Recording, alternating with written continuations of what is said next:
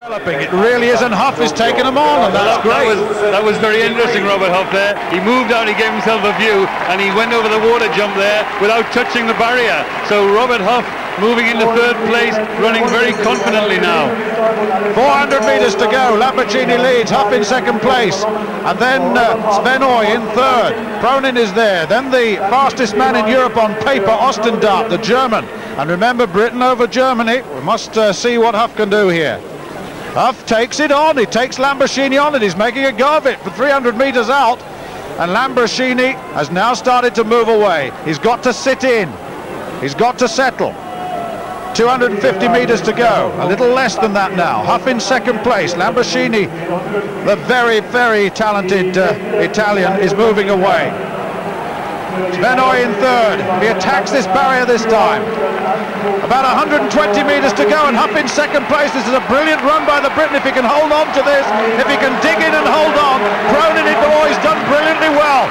Oh, and it's Lamborghini, he's taking on Lamborghini, and Huff going to beat Lamborghini, and this is a brilliant performance by a man on his Great Britain debut. Huff wins, Lamborghini second, Pronin third, Sven Oy fourth, and Ostendorp fifth. But my goodness, what a performance, and what scalps this man has taken, and what confidence.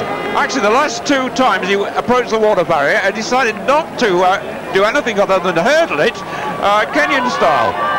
Well, he was in such a hurry to try and win the race, David, that he decided he wasn't going to waste any time loitering on the barrier. But what a great performance by Robert Huff. I mean, that is a telling scalp. This man, Lamborghini on the inside, he's the European champion. He's Europe's only contender at the world level so far. The race was slow. It's obviously favoured Robert Huff, but what a performance. He's the name now. Well, he is, Brendan, because it's the first time that Britain have ever won this event in the European Cup, and it's come from a man who's representing Great Britain for the first time.